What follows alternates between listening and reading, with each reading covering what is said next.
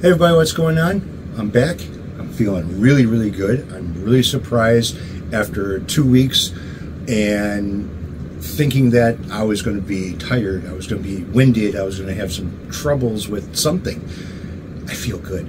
I feel really, really good. Now, there's a few comments on my video of me being in the hospital that say something about karma. All right. Now, you have to believe in karma for, I guess, something to happen. I don't know how that works, but I don't believe in karma. I believe you do shit to yourself and you suffer the consequences later on. All right. You put your foot in your mouth on the internet and you suffer consequences from other people that are kind of either against you or for you. Now, same thing goes with this. I don't believe in karma. I did this to myself and I recovered from it. Actually, I am really surprised at how good I feel. I feel really, really good. Today I went to see my doctor and the heart doctor did a EKG on me. It looks fine. Changing up my medication, so I won't be taking some of the medication that I'm on now. Things are working really well. I got to go for cardiotherapy, and which is basically going to be exercising. I lost a little bit of weight, even though it may not be able to tell it. I went in today, and they weighed me over at the hospital. I've lost it, which is great because that gives you kind of like an incentive. It gets you excited because you're actually seeing some type of progress in what you're doing. The smoking, on the other hand, well, I have to say that I still smoke, but I'm not smoking 3 packs a day anymore. I have to say this because it's already happened one time in the whole 2 weeks that I have smoked a whole pack in one day, so I can't leave that or rule that out. But anyways, it's getting better and changes are being made. So I have some unboxing to do. Actually, I have quite a bit of unboxings to do.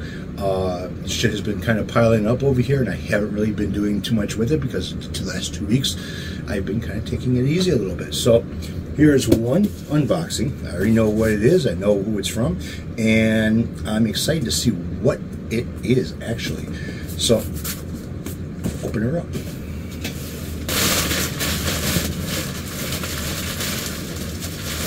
Alright, so first off we have a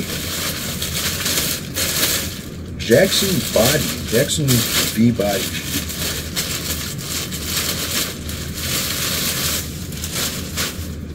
Flat black,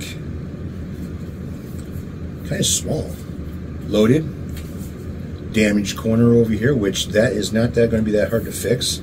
Hardtail, no push and pull, 3-way switch. Needs a neck, and I have got necks for this, so this is not that big of a deal as well. All right, let's put that off to the side because I know this box has more stuff in it.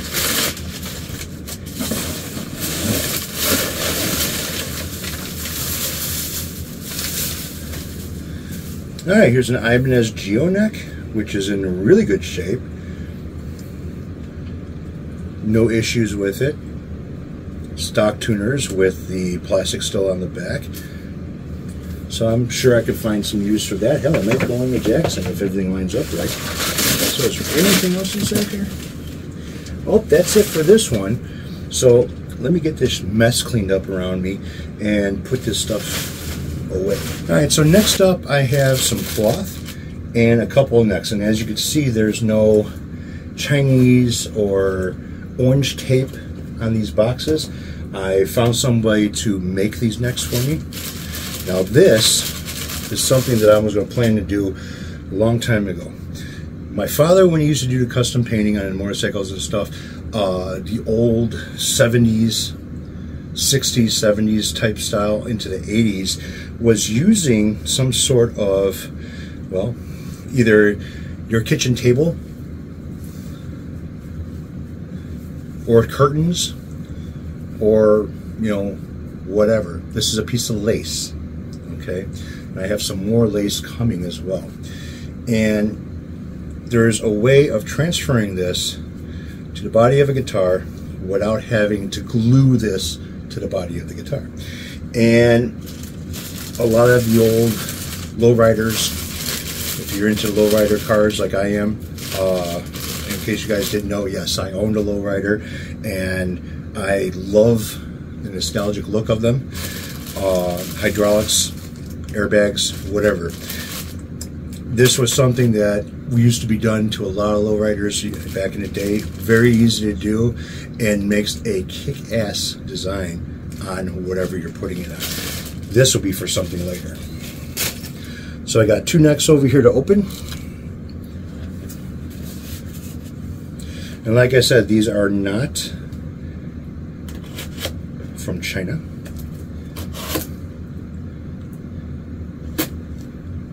Hopefully I got this opened enough.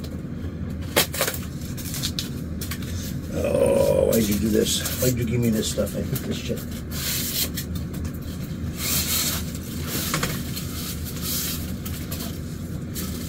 Alright. No instructions.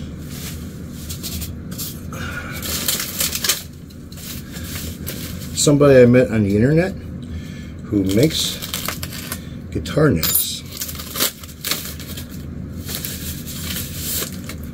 and has kindly helped me out with this. So this is 1 scale length of a V-neck, and there's no holes drilled in it. This is pretty much rough. I asked them not to put a finish on it, not to put anything on there. I wanted a raw finished neck. This way I could finish it myself. And let's get into number 2.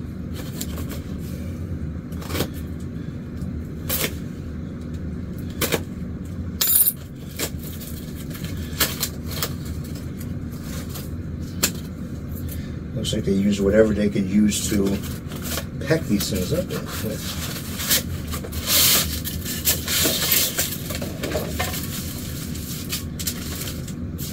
Yeah, I gotta take this garbage out. So these are 2 different scale lengths.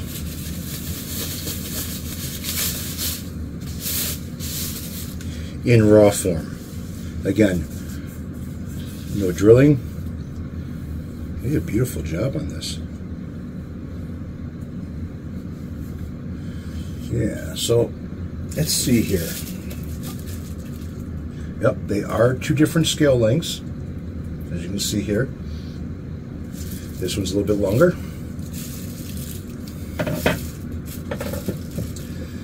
Those will be for another project. So, back to cleaning up this mess.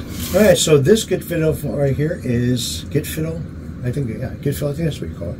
Is a special one, and this one here came from somebody that I've done several guitars for.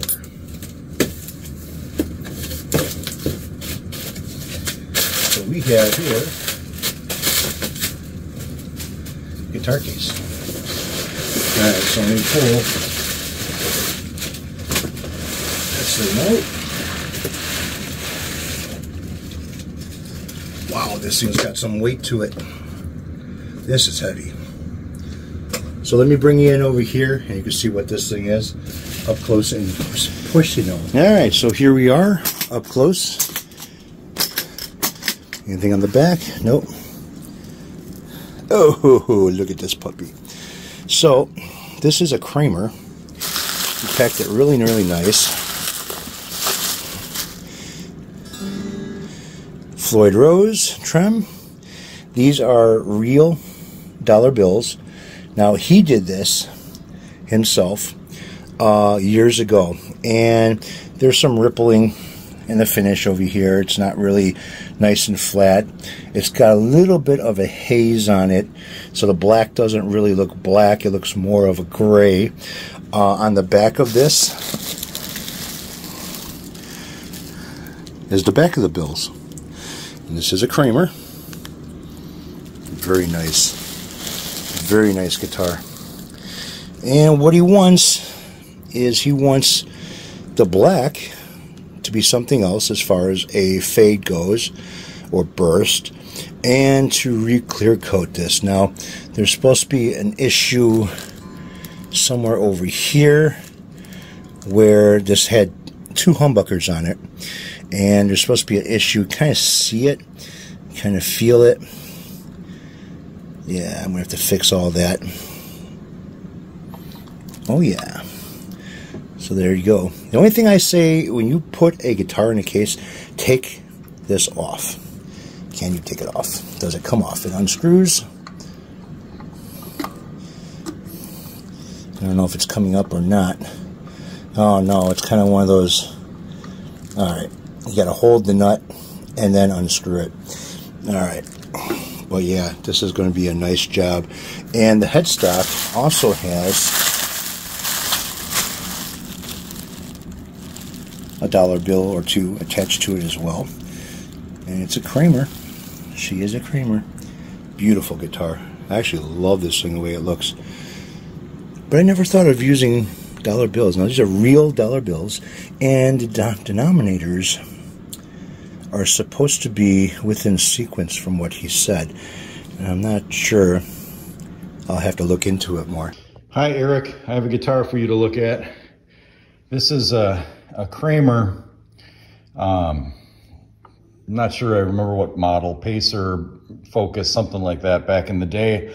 I refinished it when I was working at a music store back in 1985 with these dollar bills. In fact, they're all, I think they're consecutive serial numbers. Anyway, it had a neck pickup that's been filled. It was Bondo filled, and you can see that that has bubbled up over the last several decades. And the whole finish is kind of crappy, but it's the best we knew how to do back in the day. I'm wondering if that's something that you could, I don't know, restore, fix, repair, make it so the finish is nice again, kind of hide where that pickup used to be without, I mean, I don't want the dollar bills coming up, but maybe the finish is thick enough that you could, I have no idea. I'm just showing you, ask you what you think. Of course, the neck could probably use a little bit of a touch. The headstock also is a little rough finish. You can see it with the reflection in the light. And then the back is the backs of the dollars. Actually, the back's not in bad shape. A lot of scratches on the plastic that didn't seem to show up onto the finish. Well, maybe, yeah, it's not great. Anyway, love this old thing. Don't play it anymore, but maybe if it were fixed up and maybe I replaced that pickup, I'm not a big fan of whatever it is. Maybe that's something that you could do. Let me know. All right, so let's see what else I got going on over here. All right, so really, I've got nothing else. Sorry, guys. Other than a few things I have sitting on the counter over here. One's for home theater. The other one is for the car. And another box here is for, basically, they are guitar strings. And if you don't believe me, I'll show you anyways.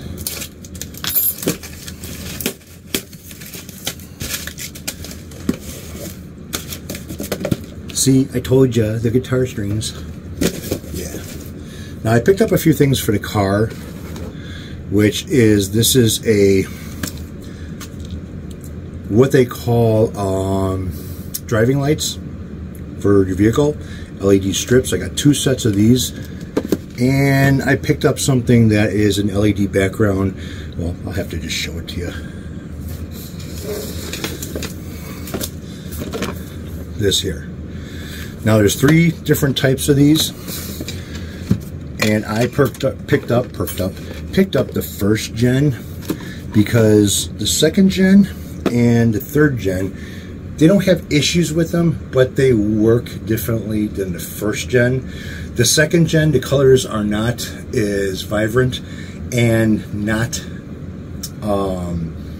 collaborated or calibrated with the TV picture.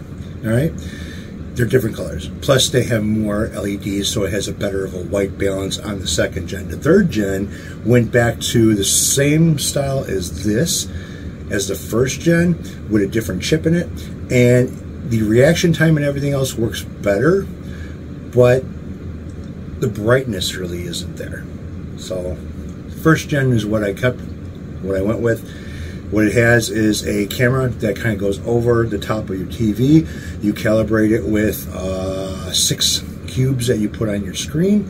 It also has 2 satellites that go on each side of your TV, and it brightens up the whole wall with whatever colors that are on your screen. No matter if you have, excuse me, blue here and red here, you'll have red and blue on your wall. So that's how that works. And if it moves, well, that moves on your wall as well as far as the color go. Everything is operated by it's either going with something like this with a camera or something that is HDMI. If you use the HDMI version, it may not work with other things that you have. So everything that goes to it has to be connected with HDMI in order for it to work properly. So I just went with the camera. All right, guys, that's it. You guys take it easy. Have a good one. The owner of the Jackson body over here, he knows who he is. I'm going to take care of you. The owner of the Kramer, I'll take care of you. And yeah, for what I got going on as far as other projects go, you know I'll be taking care of it. All right, you guys take it easy. Have a good one. Catch up with y'all later.